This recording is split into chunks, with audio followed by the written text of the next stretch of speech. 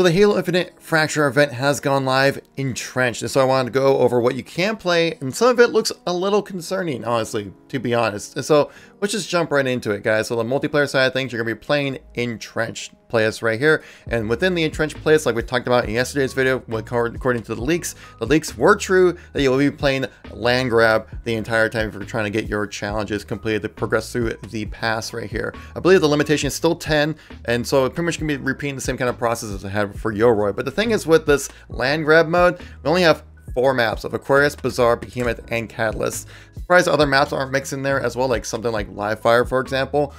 This could get repetitive kind of quick. We'll see, maybe with like the new map of Catalyst kind of freshening things up a little bit for that. But I mean, that's gonna be a little repetitive. I'm not gonna lie with that.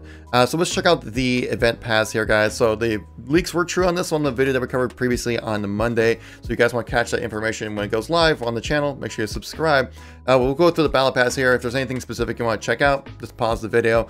But the one thing I'm not really too keen on is that, one, the first tier you unlock like a back plate, whatever you call it. Don't really care. Second tier, you unlock an emblem for your Warhog, like specifically this emblem for your Warhog.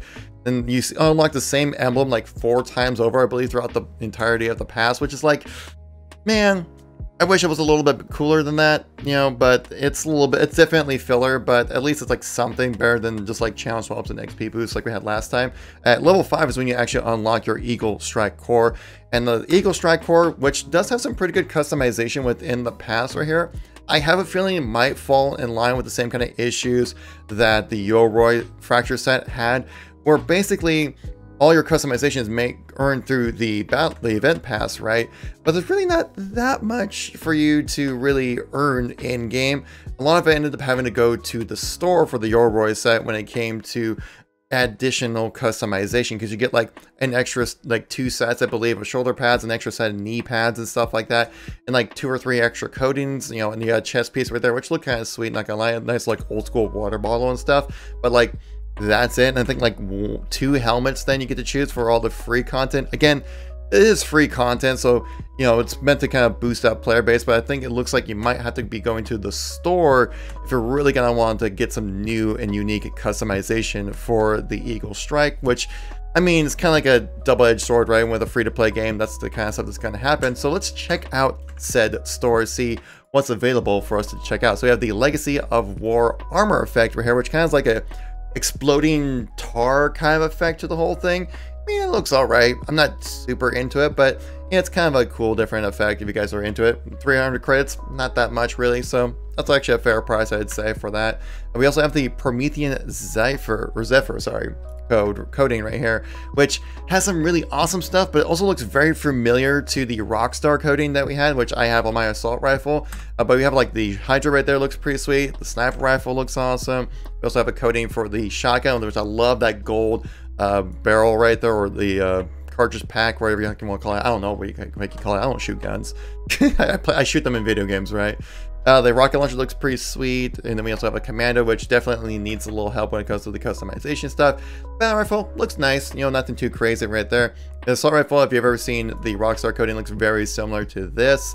And then we also have the sidekick as well. The shiny gold does look pretty nice though. I do like that. And then also for the Sky Marshal helmet right here, which is kind of a callback to the Rocketeer, which is kind of like an old, like, you know, 40s era comic, I believe, if I remember correctly. We covered this previously on the channel in the previous video with all the leaked content. A lot of it became true, which is kind of crazy to think about.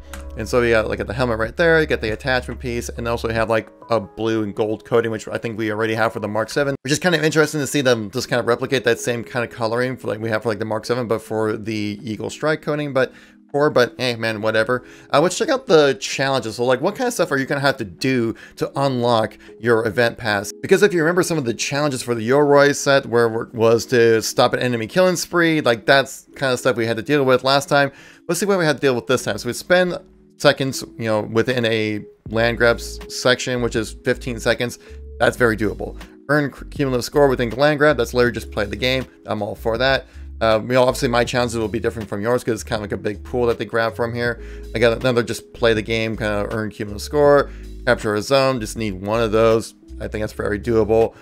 Kill enemies within land grab as well. So these all seem very much more just like play the game kind of stuff. Like, I'm not really seeing anything that's like too specific or too annoying to try to go for, really. But we'll see what kind of stuff we'll keep scrolling through. Like, yeah, it's just like occupy zones, capture zones, kill enemies in this place and stuff like that. So it's very doable kinds of challenges for you guys to complete for this Fracture event. And I will be streaming this event tonight on my Twitch channel, guys. Link in the description and pinned comment down below. If you guys want to follow us over there, we have 5,000 people who just decided to follow the channel, which is amazing. Hit that landmark, and I'm looking forward to see what we can progress forward with that platform. If you're new to the channel and missing any content from me recently, check out these playlists right here. Got a link to all my gaming news and informational videos right there. Thanks so much for watching. Greatly appreciate it. Catch you on the next one. Peace out.